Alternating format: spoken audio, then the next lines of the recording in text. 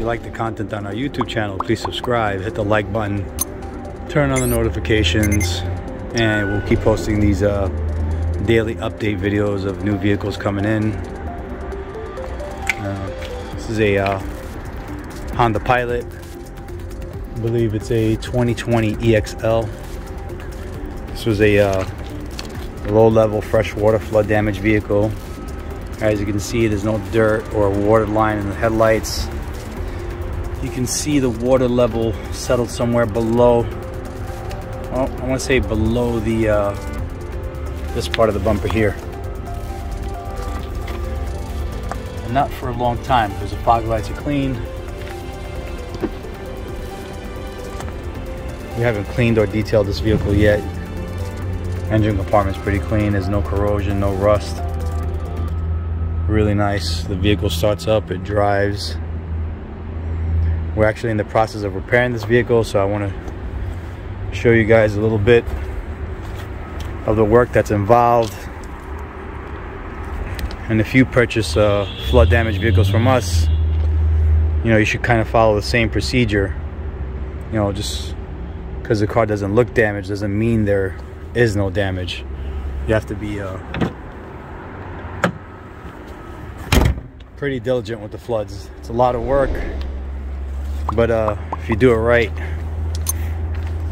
you can have a vehicle that's 100%. We'll do a quick walk around. It's really labor intensive. As you can see, the body's clean. So what we'll do with the flood damaged vehicles is we'll take apart the whole interior, go through everything, clean everything, dry everything. We put humidifiers and dehumidifiers in the interior. We'll let the car run with the heat on for several hours just to get all the moisture and condensation out.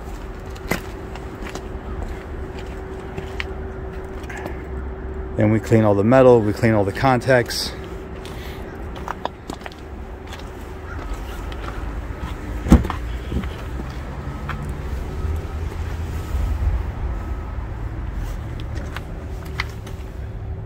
As you can see, we pull out the carpet. We've cleaned all the metal, all the contacts here, the seats, the seat contacts, all the metal here when we pull out the center console.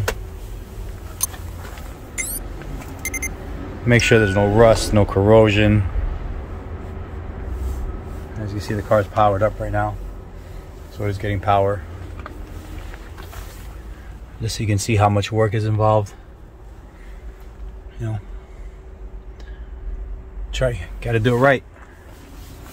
Otherwise, you can have some serious problems if there's moisture in the interior. It gets, when it evaporates, it goes everywhere.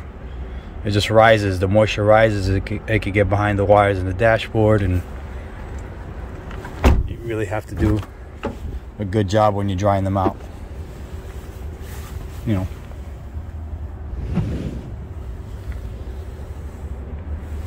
So we ordered a new carpet from the dealer,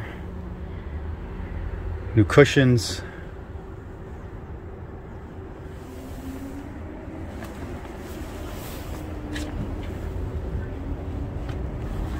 There'll be no odor, no smell. Just be a real nice straight car. No previous frame damage, no paint work. It'll be like a new vehicle when we're done. Anyway, when it's done, we'll post photos on our website. We're probably gonna run this one through salvage inspection, and we'll also have financing available on this one. Thanks for watching.